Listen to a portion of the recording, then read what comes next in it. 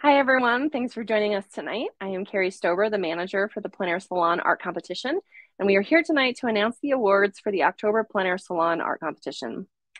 To get us started, I like to let those that are new to the PleinAir Salon know who we are. The PleinAir Salon is a monthly and annual online art competition created by Eric Rhodes, the publisher of PleinAir magazine, and we are now in our 12th year. Since this competition was created by PleinAir magazine, we do have PleinAir in our name. However, we are not strictly a PleinAir competition. We know that a lot of PleinAir artists will paint in various styles, mediums, and subjects, and so our competition is also open to various styles, mediums, and subjects.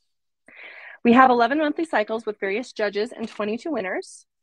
We award $1,100 each month to the first, second, and third place winners and the People's Choice Award. And then each of our category winners receives a gift card to Paint2 TV for an art instructional video. And all of these winners receive recognition and promotion through our various magazines, newsletters, websites, and social platforms.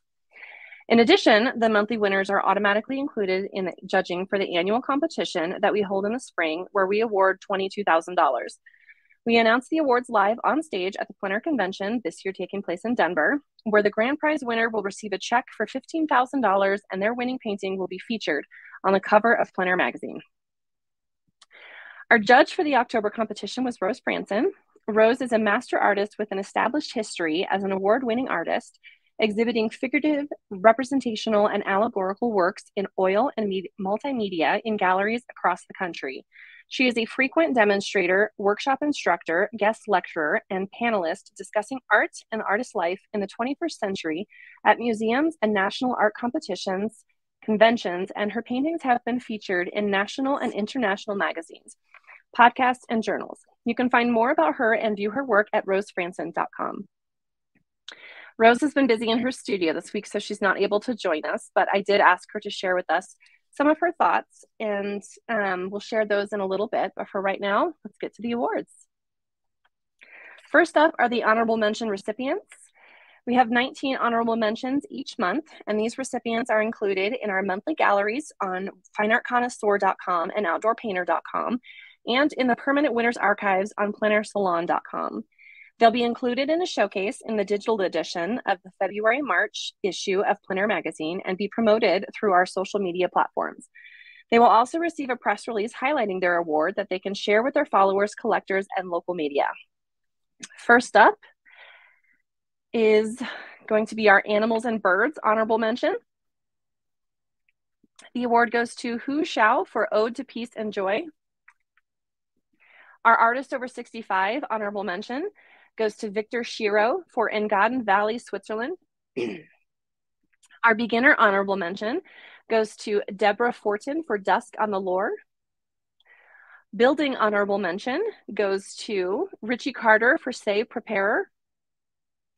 Clouds and Sky honorable mention goes to Leonard Mizarek for Looming Skies. Our Drawing honorable mention goes to Tim Riley for Legacy. Our Figure and Portrait honorable mention goes to Luis Ezon for Birdland. Our Floral honorable mention goes to Rachel Grimm for Midsummer Border. Our Landscape honorable mention goes to Yan Liang for Cold Autumn. Our Nocturne honorable mention goes to Kirk Larson for Night Train to Manchester. Our PleinAir acrylic honorable mention goes to Jimmy Navarro for Driftless Barn. Our PleinAir landscape honorable mention goes to Chen Yang Chan for Wetland in the Morning. Our PleinAir oil honorable mention goes to Jim McVicker for Paul and Nancy Paint Trinidad, California. PleinAir outdoor still life honorable mention goes to Eugenia Alexeyev for After Rain. PleinAir pastel honorable mention goes to Aaron Schur for Laguna Lights. PleinAir watercolor and gouache honorable mention goes to Orville Giguiento for Rise and Shine. Our vehicle honorable mention goes to Catherine Treychok for the Little Red Trike. Our water honorable mention goes to Deborah Tilby for Three Small Boats. And our Western honorable mention goes to J.M. Broderick for Daughter of the Moon. Congratulations to all of our honorable mention recipients. These awards can be seen on the PleinAir Salon website under the October PleinAir Salon Winners Gallery, and they will be also in the digital edition of the February-March issue of the PleinAir magazine. Each of these paintings is also eligible to be re-entered into the competition since they are honorable mentions, so go ahead and get those re-entered, guys. Now let's move on to our category awards. These artists receive a gift card for an instructional art video at painttube.tv. They will be included in a showcase in the February-March issue of PleinAir magazine, the Winners Gallery on fineartconnoisseur.com and outdoorpainter.com, the permanent Winners Archives on pleinairsalon.com, and are eligible for editorial coverage in our various e-newsletters. They will also be featured throughout our various social media platforms. Here we go. First up is Best Animals and Birds. Barbara Berry for New Year's Nap. Best Artist Over 65 winner is Thomas Blumlein for Dance of the Watercolors. Our Best Beginner winner is Jack Wells for Canned. Our Best Building winner is Catherine Regal for Childhood Reflections. Best Clouds and Sky winner is Michael Orwick for Grand Jeté. Our Best Drawing winner is George Sakaris, The Little Wooden Horse. Best Figure and Portrait goes to Marco Campos for Grief. Best Floral winner is Marcia Holmes for Rainbow Water Lilies. Our Best Landscape winner is Michael Orwick, It Comes in Waves. Our Best Nocturne winner is Christine Dabrowski for Monsoon Night. Best PleinAir Acrylic winner is James Newman for Happy Hour at the Riverside. Best PleinAir Landscape winner is Abigail McBride for A Rhythm of Stripes. Our Best PleinAir Oil winner is Lon Brower for Tin Soldiers. Our Best PleinAir Outdoor Still Life winner is Abigail McBride for Levels. Our Best PleinAir Pastel winner is Aaron Schur for Keyhole Panorama. Our Best PleinAir Watercolor and Gouache winner is John Preston for Fat Man and Little Boy. Our Best Vehicle winner is Christopher Alvarez for Gila Blue. Our Best Water winner is Matthew Cutter for Light Dance 3. Our Best Western winner is Vicki McMillan Hayes for Night Watch. Congratulations to all of our winners.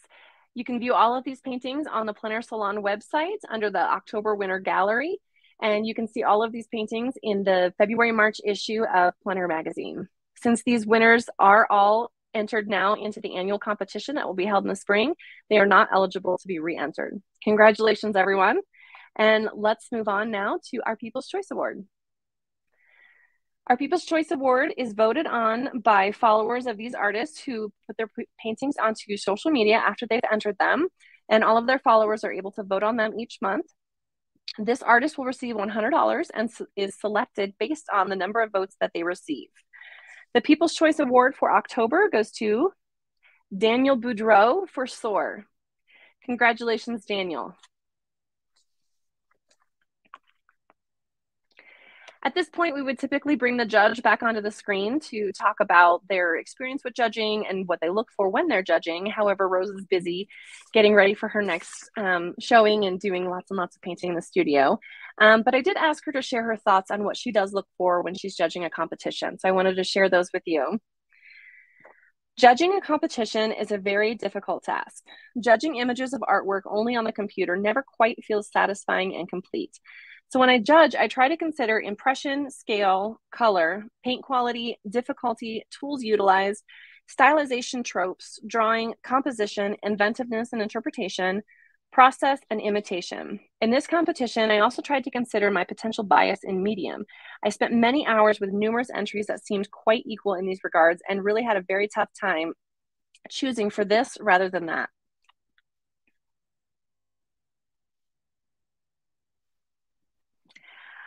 So I can concur that, or confirm rather, that Rose did have a tough time judging. There were so many great paintings. It's really hard to decide which painting is going to get the award over something else. Typically, each month we have a top 100 finalist list that we pull based on the collective scores of each of the paintings. This month, however, we had 116 finalists simply because there were just too many great works that it's, you can't narrow down when they're all worthy. So congratulations, you guys. You had some amazing paintings. And we are now going to announce the third place winner.